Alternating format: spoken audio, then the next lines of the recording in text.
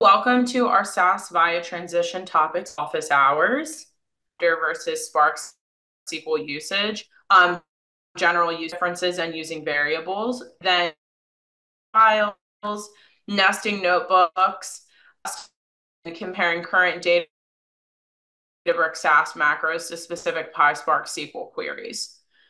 So with that being said, I'm going to pass things over to Oren Prez now to give us more background about himself. Excellent. Thank you, Julia. Yeah, so I am one of the programmers on the team. I work with mainly SAS. I'm also working with getting into Databricks and getting into Python. And you probably all see me help you with one help desk ticket or another. And yeah, that's me. I'm not going to share my screen. I see that we're seeing a lot of lag. So I'm not going to share my video, but I will share my screen. Let's get started. So today we are going to talk about an intro to SQL and to functions. And the goals here are we're going to provide an introduction to Databricks SQL. We're going to discuss how to use variables in Databricks SQL queries. We're going to discuss how to use Spark SQL in Databricks. We're going to discuss importing and exporting Delta files. We're going to discuss how you can read notebooks from other notebooks and how to create config files. And we're going to discuss the importance and how to create functions. So the reasons why you want to learn this is SQL is the first step to being able to build processes in Databricks. And we're talking to talk about Delta because Delta is Databricks' preferred way of storing data. And at some point, what's going to happen is when we're at that point, we're going to want to probably store data sets in Delta. That's how your stuff in the catalog is going to be stored. And that might be how you want to store stuff on your S3 workbenches. So understanding how to manipulate Delta is going to be very useful because that's how Databricks processes data better. And then the third one you learn about the config files and functions is that's going to allow for a significant reduction in code. And it's going to make it easier for you to convert your code from SAS to Databricks. Basically, the idea is if you have a config file that's where you have like 30 or 40 functions, you only need it to call it once. And if you have a function that can be reused, then theoretically you just use that function and you can use it instead of using Python code. And it makes things even easier when you create really good functions, really well-named functions. In theory, you can have somebody who doesn't know SAS, doesn't know Python, doesn't know R. They can run code in Python or just using your function if you do it well enough. So that's why we want to discuss all that stuff. So we discussed this before that Databricks notebooks, they support Python, R, Scala, and SQL. And in general, we've mainly been focusing on Python and SQL. And the Databricks catalog is designed to use SQL. So the Databricks catalog, it's just like a database, it only is SQL stuff. And there are pros behind using the catalog and just not using notebooks. And the pro is that when you're using SQL, it's easy to use, more users are familiar with it. And when you have data in a catalog, it's going to run much faster. It's going to be, it's just more efficient. That's why people usually store big data in databases. Problem's going to be that SQL itself is limited. You can use it for basic querying. You can use it to only manipulate some data in the catalog. There's a limit to what you can do in SQL. And so that's why we're going to start talking about SQL. We're going to start discussing that. But it's just something to keep in mind when you create things. Okay. So when you work in Databricks, you are supposed to create a specify a schema when you create something. If you don't, Databricks will save your data in the default schema.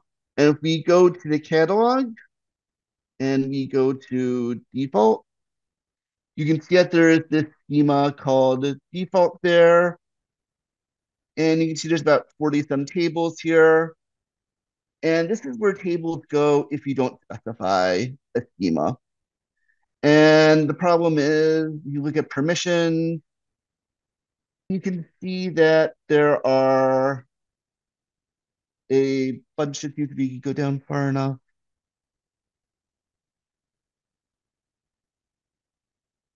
Perfect. You can see there's a lot of teams that have permissions to this.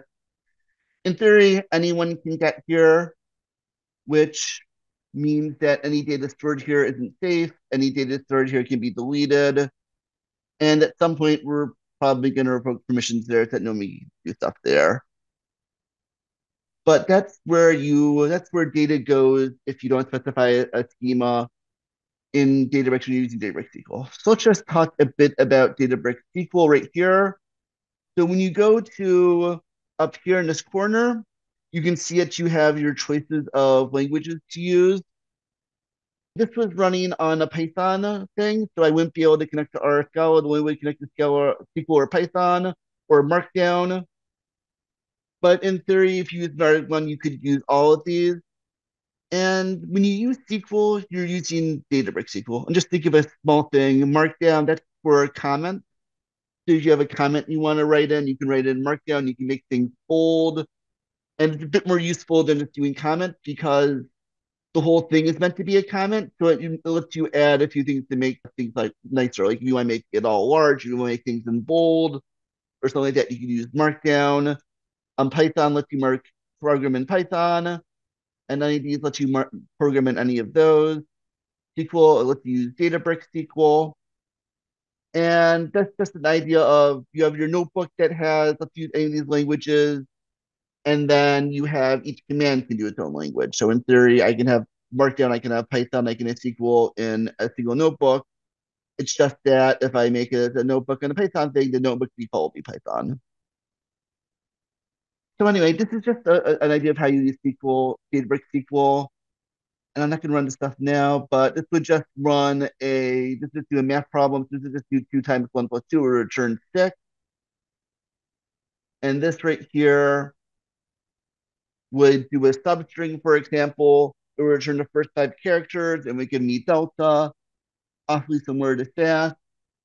Here we have arrays, and this would take an array that has 10, 20, and 30, and it would return the third value because it's an array, it starts at 0. So 10 would be 0, 20 is 1, 30 is 2, and this will return 30. And that's what that does. And then in also Databricks SQL, you can do a map function, which is you set a number to a value. And this is helpful if you have like, I don't know, maybe you want to have, you're doing polling questions, you have 1 is yes, 2 is no. So you can just instead of having storing yes or storing no, you can do a map, and then 1 is yes, 2 is no.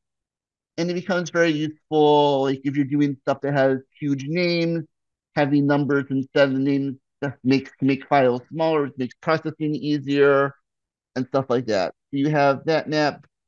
And then right here, we just have some stuff about this shows how you can actually query a table using Databricks SQL.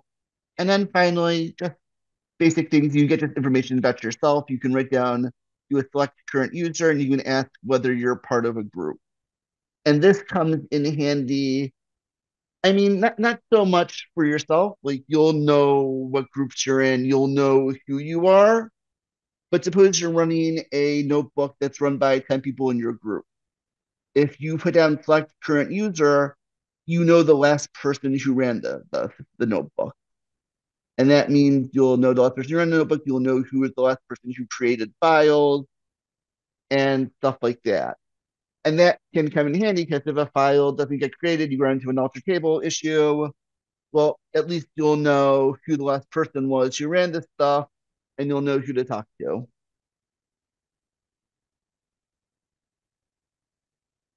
Okay. So the Databricks SQL also loads variables. The problem is it's not available in our environment yet. It will be when we upgrade to Databricks Runtime version 14.3 or higher. I believe we're at 12.2 at the moment. And at sometimes we're going to update that, but I'm not sure when that is. And when that happens, you'll be able to use variables in Databricks SQL, and you can find some more information in the link provided. And basically, the way you create a variable is you just do a declare or replace variable statement. And here, for example, we have an integer. I'm setting the default value to 17 for my var. And here I'm doing the same thing. It's for a data set name, so it's for a string value, and I have it set to CDR info. In theory, the way it works is I can have these declare values at the start of my code, and then instead of having to go through all my code and change things when things change, I could just change them here. So if I wanted to run a program monthly, instead of going through my code and actually hard coding a month, I could just do it in one at the start of the statement or in a early command, just to call the names, and then in the code itself down below, just call the variable, and I would only need to change things once, sort of like in stats with macro variables. And here we have a structure. So what this does is this creates a structure called address, and it has, if I already call the name street, it would give me a value of Grimald Place. If I do number, it would give me 12. And basically, it lets me basically just like it basically lets me connect a bunch of things together. So instead of creating many different variables, I can just create them all in one structure and then just name them and then just like go to them based on what I want. Like if I want to like a specific variable type, I could a variable name, I could just put it in here, put in the value, and I just need one thing instead of many things. And I am not running a and I'm not running anything. I'm not running a cluster on 14.3, but if I was, I could run something like this, and this would return 17 for my var and would return 12 for the number because it is going to session. That's where all structures are stored. Address that is referring to my specific structure, and then number, and that is the value here. That would return 12. And yeah, do we have any questions? Not so far. Okay. So we talked a bit about Databricks SQL in of itself and that's Databricks SQL when you go to the SQL command. So it's important to understand that Databricks was built by the same people who designed Apache Spark. And Databricks SQL, it's largely, but not completely based on Spark SQL. And that's one of the reasons why it makes sense to use PySpark or RSpark whenever possible. And another way we could use SQL is instead of using Databricks SQL, we can just use Spark SQL. They're going to work largely the same. The only thing is Databricks SQL is designed to be SQL specific, whereas Spark SQL is designed to work with Python. And the difference is that when you run stuff in Spark SQL, you can run it alongside Python or R code. And so if I go here, you can see that I am running this in Python, and this one right here would be running in SQL. And so the idea is that when I'm running Spark SQL, I can run it in Python, which makes things easier, which means I can use that SQL while running Python code, which makes life a lot easier. But it requires me to use some Python language. And in general, we recommend using Databricks SQL just to get used to the Databricks environment and when doing ad hoc queries. When you're doing the processes, you're probably going to want to use Spark SQL. And so just to give a basic idea how that works, so here I'm using Python, I'm creating a variable. I'm creating a variable DS name, its value is CDR info. And this would give me displayed account of what is in that public data, that CDR info thing. And you'll note I have to add this dot display to it. And that's because we're working in Python. Python wants an object. If you want to see what's in an object, it requires a dot display. So for Databricks SQL, if I have this command as a SQL command, I don't need that dot display. When I'm running stuff in using Spark SQL itself, I do need that dot display. And so that's going to be one of the challenges you're going to face when you convert your code from Databricks SQL to Spark SQL. The SQL itself is going to be the same, but you need to know about certain things like the dot display, which it doesn't take so long to get used to it, but it can be confusing when you first start. And right here, this shows a select count from public data.cs name. This is actually calling the variable I named right here. So here I use Python to create a variable. Here I am calling it. And I need to use these two brackets to call it. And I put it in there and it will run nicely. And if I had to run that, that would work well. And the good thing about this is that I'm sorry, I missed do you mind if I ask a question or should? Can we please put the question in the chat? Sorry. And yeah, sure. And we'll get at the end of the section. Thank you. So here we have, so this is just how you would use a variable in Spark SQL statement. And here we just have a Spark SQL query. And you can see we're grabbing some variables here. We're doing a few special things to it. And we're adding stuff there, and it would print out some information. And you can also use Databricks or SQL or Spark SQL to replicate existing test macros. They're used to move data from the test workspace to the CDR catalog or manipulate data on the CDR catalog. So remember, the test workspace is the same as our S3 location where we store data. So when you write things to S3, you're writing things to the test workspace, and that is UFM also. So when you send data via UFM, you're also connecting to that test workspace. And when test Viya goes away, that workspace will still exist because it is an S3. It's not really a SAS thing, it's more of an S3 thing, and SAS just knows to connect to there. So you can also use Databricks SQL to replicate some stuff that we use to move data from the workspaces to the CDR catalog or manipulate data on the CDR catalog. And one example, for example, is this here. This would create a table this is my thing. I call it or delete me 2. Select from that equal to or delete me 1. This would create basically a clone of this table. And if I wanted to access it or see an account, I could run something like this. This gives me a display. I can drop stuff using this. One reason why we mainly built these test macros to help you connect to the CR catalog is largely because it would be difficult to connect to Databricks from SAS correctly. Now that we're all working in Databricks, it's less necessary. So you're not going to need the same macros we used in SAS, but you may want to use new ones to help make sure that you're querying the data properly. It may be that you're making sure that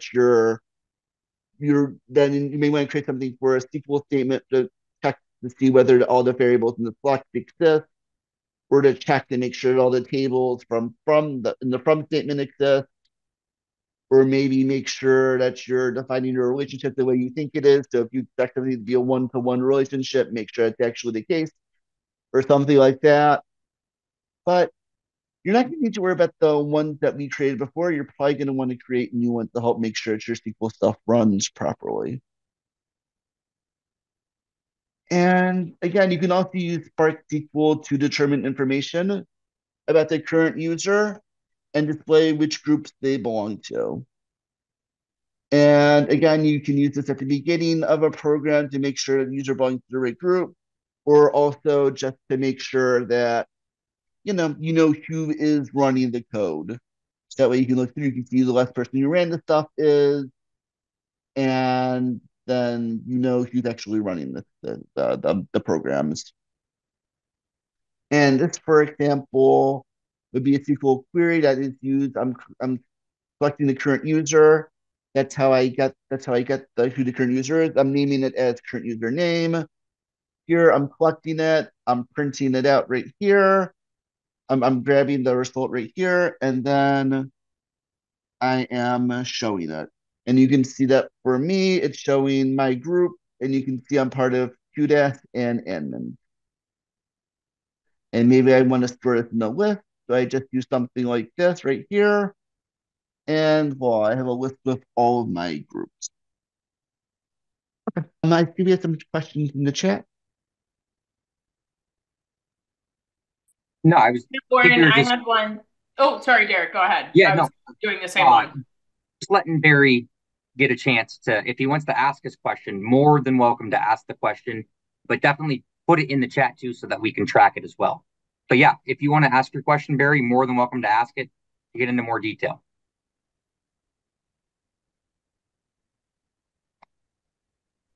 How that syntax where you have F, a quote, some stuff, then a quote.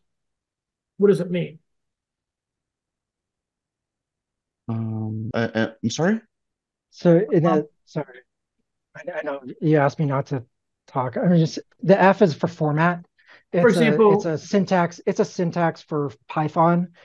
So when you're trying to do a string and you have like a variable within it that you want to call, you can either lead it with an F and then write the syntax and have the curly bracket with the variable name there. okay. Or you can do like a quote with just empty brackets and then a dot format and then list the variables afterwards. So this is just a more reader-friendly alternative for Pythonic expressions.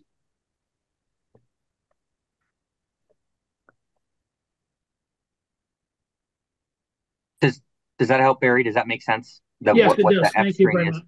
Yeah, Thank you. yeah, exactly as Dan said. It's a way to essentially pass variables, much like macro variables, right? So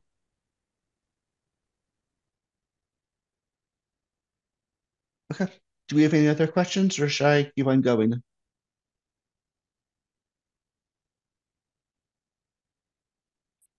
I don't see any other questions at this point yet. Okay. Thanks much. All right. So we've talked about data that's in the catalog. What about data that's not in the catalog? So in SAS, you might run a proc import to pull in data from Excel or CSV or JSON or what have you. And then once it's imported, you can use proc SQL to analyze it. In Databricks, you're going to need to pull in the data using Python or R. And you're not going to be able to use SQL because it's not going to be in the catalog yet. So it can't actually grab that data. So we discussed this during data camp. I'm not going to go into detail too much, but I've included a link to the notebook where we do discuss this and where Colton wrote a whole bunch of things. But just to show a few things, this shows you how to pull in data from the CDR into a PySpark data frame. And what we did here is we made a small little function that does it for you. And here it requires a SQL query. It's technically a string value, which would be stored as the variable SQL. And basically what it's doing is it's reading in that SQL statement into this right here, and it reads it into a data frame, and then it returns the data frame. So here we are running our function. This is what I have for SQL, and it is storing it into that data frame. And here we are displaying it, and you can see that it worked. I have my stuff. Grabbing from, it's grabbing from public data.zip codes, and you can see it's printed out. Just to talk about Delta data a bit, and that's important. You're probably going to want to use that a lot. Here's how you can do that with Delta. And here what I'm doing is I'm putting my path as a string value. So I have all this stuff here that I really don't want to write out every single time. So I'm just setting it as a variable. And then I'm going to add to it. I'm going to add my orange delete me 20 to it. And I'm running that. I'm going to read the format delta. I'm going to load it as a path into a data frame. And I'm going to split up data frame, and it shows up here. And what I could do very easily is create a function that maybe would require the root path and maybe would require the file name. But I could create a function like, I don't know, import delta to PySpark and have it do this for me, and have it maybe even, if I had a root path name variable, just put a Brucepet variable in there. So I'd have this in there, and then I have a file name to replace that. And I could make this into a function, and then I wouldn't need to memorize this whatever this command. I wouldn't have to remember exactly how to read it in as a delta. So just something to think about. And here, I think you've talked about this a bit, but here we are installing the pyreadstat package. You need to be careful about reading the packages you probably want at the beginning because it says here the Python interpreter will be restarted. We found that sometimes if we run this in the middle of programs, it might just erase functions that were defined earlier. So in general, make sure that you're installing stuff maybe when you need it and make sure it's at the beginning of stuff. And if you do have to do it in the middle of a program, maybe make sure that you recall any functions you had created. And here we just have a function. I have a function here. It basically uses pyreadstat to read a stat7 file into a data frame. And yeah, I'm not going to talk about it too much, but basically the idea is I have that function. I put in the name of the location and the file, and it spits out data into a data frame and then spits out data into a metadata. So I'd be able to create a metadata to make sure that my data was stored properly in the data frame. And then I could do stuff on the data frame itself. And here we have exporting Delta data history from a Spark data frame. So this would actually write it. And here I have my location. And this would take that DF data frame, it would write it out. And if it's overwrite, so we'll overwrite regardless. And then this would check just to make sure I can read it in properly. Okay. Do we have any questions? No additional questions yet, Warren. Awesome. Okay. So in fact, you were able to use an include statement to run a different program inside the program you're running. And that probably came into a lot of use. If you could run your program using the shell program, so maybe if you have a function, maybe a workflow that consisted of 10 programs, instead of running all 10, you create a shell program that includes those programs in the shell program. And so you would basically have one program that might include program 1, 2, 3, 4, 5, 6, 7, 8, 9, 10. In that one stat program, it would run all of them. It would run sequentially. So you don't need to worry about maybe this program 5 run before program 3. And that probably made things useful. And then you also had like auto right? And that was where you could store certain variable values or you could store certain macros and you could use them in programs. You just need to define them in one spot and that would be good. You could use them in everything that you were using. In Databricks, we can do something similar. We can run a notebook inside another notebook, and this allows us to basically create a config file, pretty much like an autoexec file that can be used to store functions that can be used in many different programs without having to recreate them each time. So when you do this, you would do it by doing a %run, and this run command, it has to be on the first line of a command. It has to be the only thing ran in that command. But I can't do like 5 of these in one command. I need to do them all differently. And I can't have anything before, I can't be anything after. So here we have this config, and let's take a look at it. So here I am installing something called pyreadstat. I have that there. I have this right here. This gives me my username. This gives me the cluster name that I'm working on. And this will actually print it out in the program that I'm running. And if I have this at the beginning, that's very helpful because that helps me know who the last person running stuff was. You know it was me, you know which cluster I was working on, in case you maybe work on different clusters. And that way, if something goes wrong, you know who's the one who did it. And then here, this is just a basic function that basically does some logic. If it takes the number I and it says if I is greater than 1,000, then it's not going to run. But otherwise, it if you give it an input, it'll spit out an output. And here we have this return a character value, and this is going to return carvar, which just says this return a character value, and it'll return like that. And here's another function that will return two values, variables, and one is a character, one is an integer. And this just sets that this says it just returned a char value. This just says 5. Not particularly useful like this, but does show how you could create a function. And then here we have our convert stats and beat at the data frame, which we talked about. And then we have these two, and these two are a bit more useful. This one gives me the QDAS workbench, provided I provide my stats workbench, provided I provide my file name. And basically what this does is it looks at my cluster.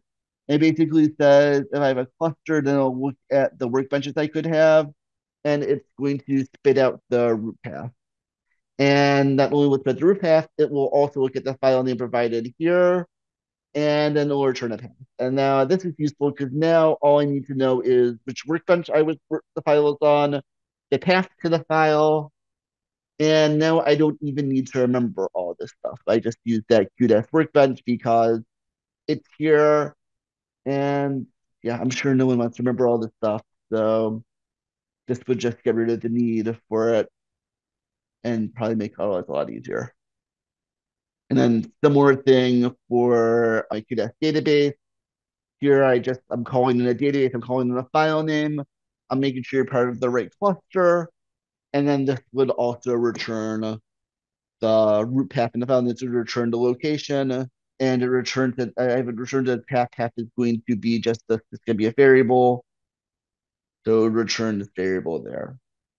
And then here, for example, this runs a display directory, and this is just going to show everything that's in the task workbench in the appropriate path where you look at, and this will just show stuff. So any files you have, and we're going to type out that pretty soon.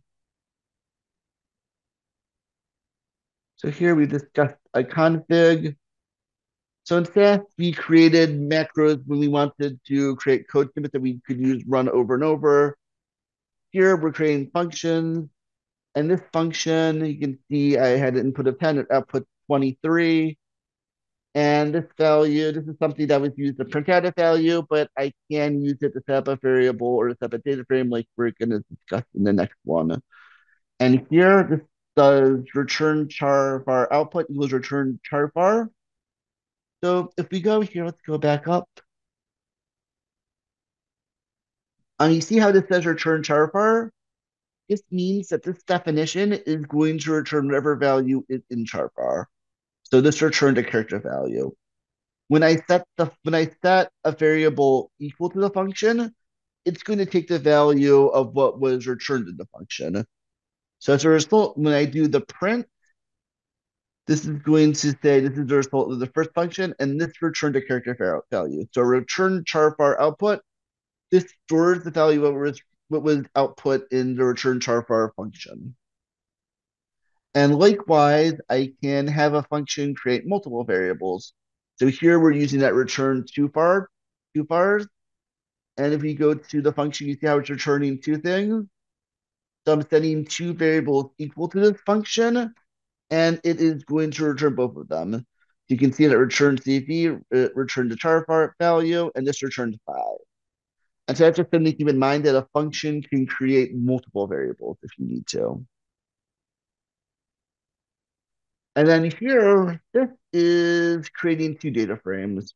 And the first one, that DF1, that is a PySpark data frame. This one is just one that stores metadata information.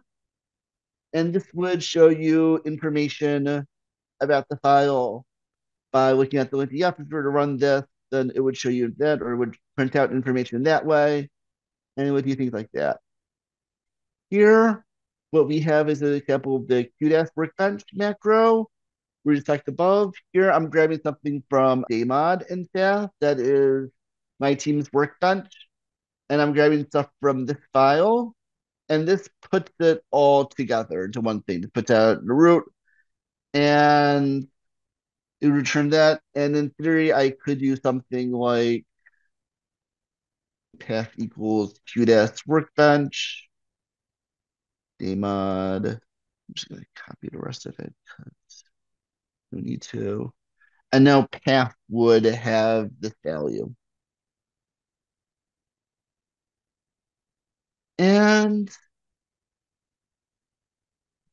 here we have some stuff that lets you build functions that replicate DB field functions.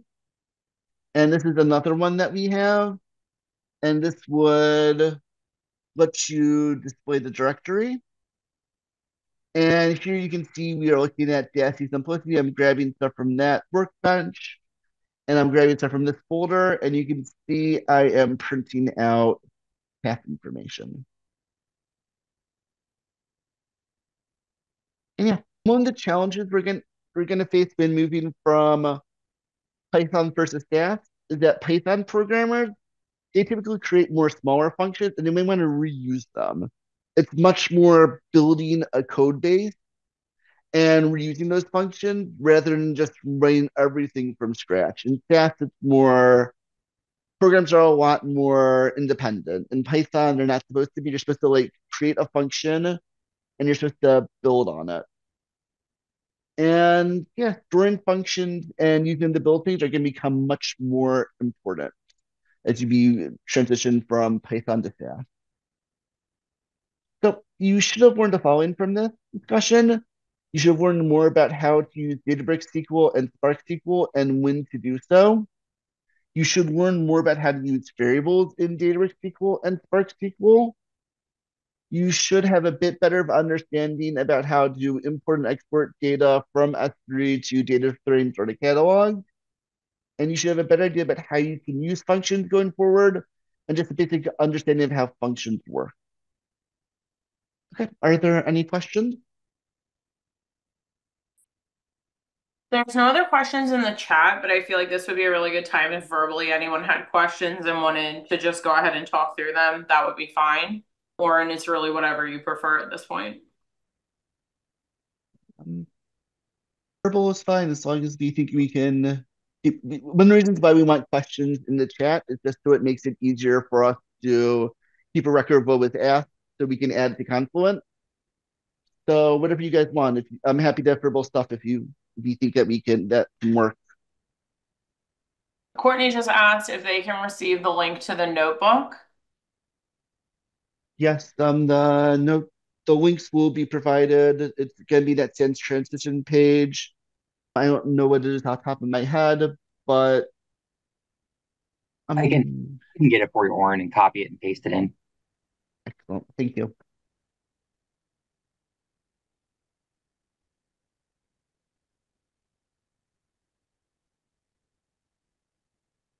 And then Barry, I saw that you asked about the recording. The recording is also going to be made available there as well. Miriam just shared the events site, and that's where everything is going to be housed. Any other questions so far? Okay, here's another one. If I use Databricks SQL to create a temporary view, would I need to drop the temporary view after use? No, you wouldn't. The temporary view will go away. I think it's going to be when you get removed from the cluster. And yeah, you create a temporary one, it is fine. Okay. Are there plans to put together functions as part of an auto exec similar to the global SAS macros available in Viya? That's a good question. We've talked some about creating a possible GitHub repo that potentially users could contribute to or potentially our help desk could do. And I don't know if it's going to be necessarily like an auto exec, but I think we are going to provide GitHub stuff that in theory you guys could call. Yeah, yeah, and I can speak a little bit more to this. So definitely it's in the works. We're right in the middle of setting up what we're gonna kind of refer to as like the CCSQ community code repository, and it's going to have a lot of different functions and use cases and code snippets of a lot of what we've covered here, as well as in Data Camp, that will be, all within like a single file or within a single notebook.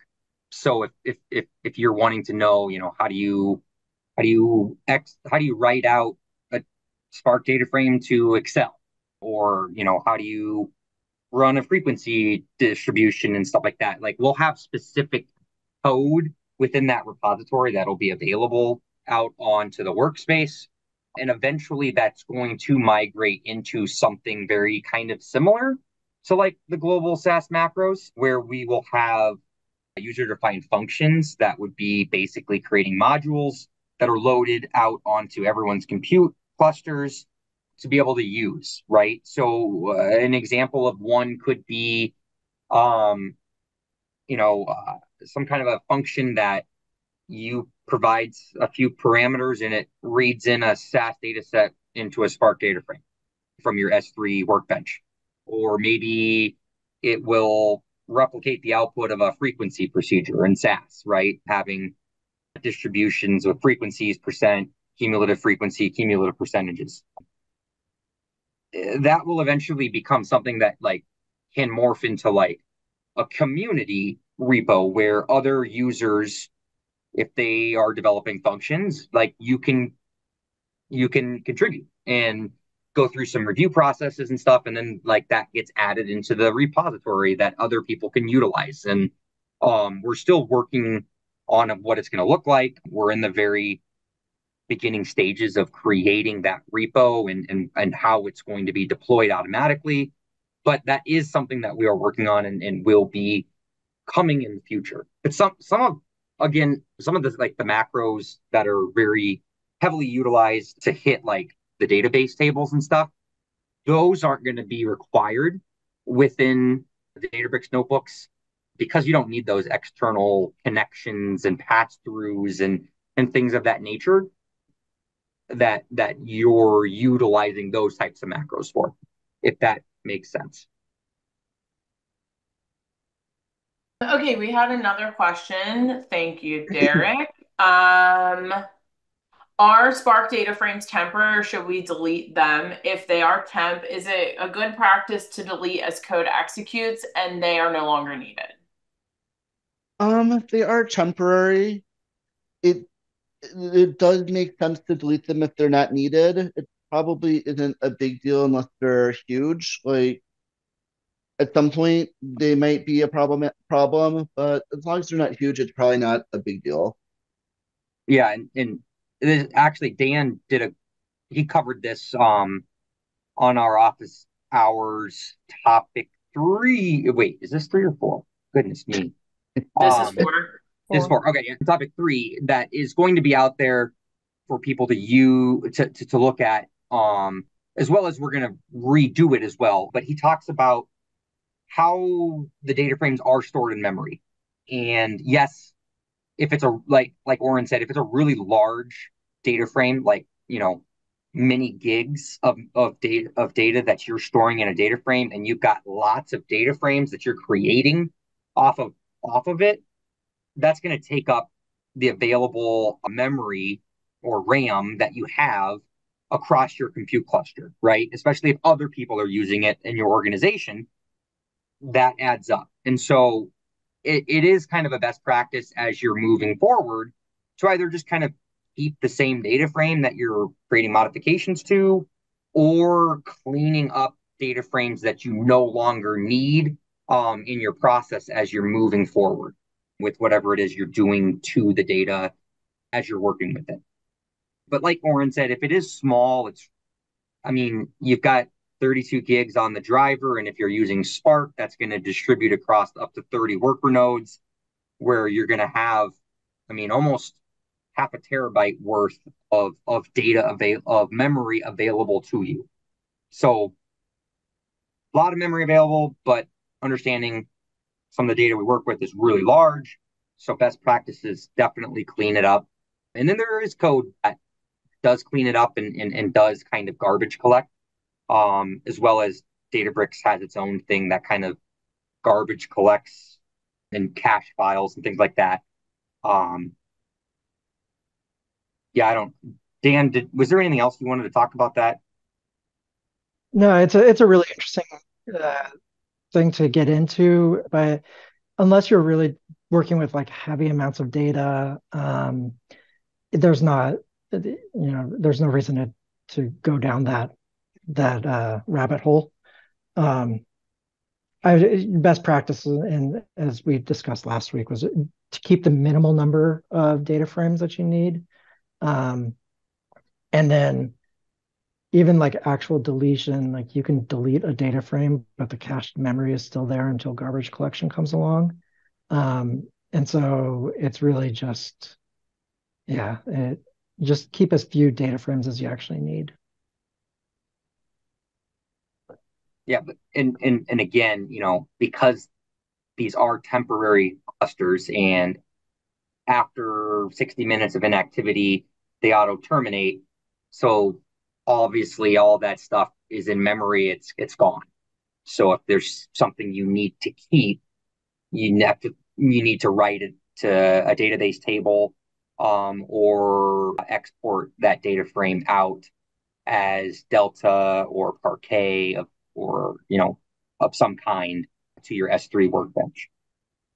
And your entire organization is using the same compute cluster. So just because you're not doing a lot of heavy data work, somebody else may be, and they may end up, their work may then cause your cache to have to be cleared out. But that's why it's just best practice to just try to not have, you know, 30 million data frames sitting around. And if you want to export 30 million intermediate data sets as Parquet files, then go for it. But yeah. Yeah, so basically just to sum up, you don't need to, if you have large data frames and you're working on, and you or someone on your team is working on highly data intensive processes, then it would make sense to get rid of like huge ones. Did we answer the temporary view question? Yeah, Yes. Oren answered it. Okay, sorry. I was totally paying attention, I promise. I just don't remember.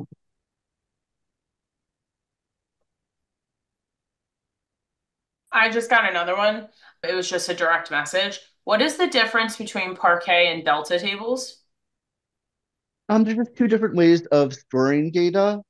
So Parquet is one way of storing data, Delta is another way of storing data.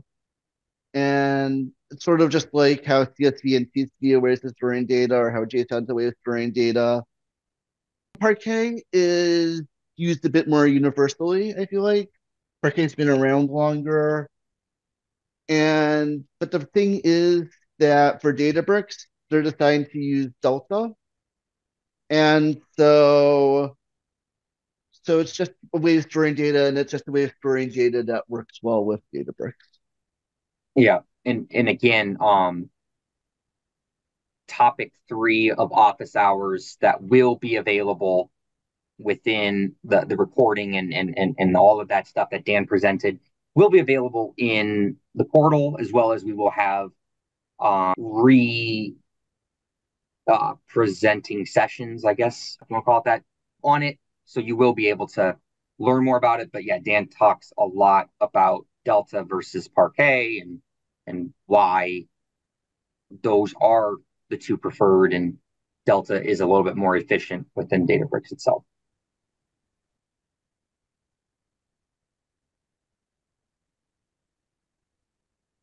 I'll just add that all the notebooks are available even if like the recordings aren't. So like the topic 3 notebook is available for you to view, and most of the content was all within that presentation, or that presentation's content was mostly all just markdown cells within that notebook. Okay, another question. Do we have an easy way to interact with the project workbench within Databricks yet? For viewing data set names, etc., like in SAS Viya? That's something we're working on. It's not going to come until we have Unity Catalog. So easy, not so much. There are ways to do it. You can use the DB utils like Dan talked about in session 2. And you could, in theory, use that function I used to show the files in a directory that I created for this one. You can also use UFM. By the time test5 is decommissioned, there should be an easier way to do it. Should be much easier. So until that happens, it may be easier to look at data using Viya or to look at data via UFM. And we know about this is get easier, and it's definitely something we're working on, definitely on our list.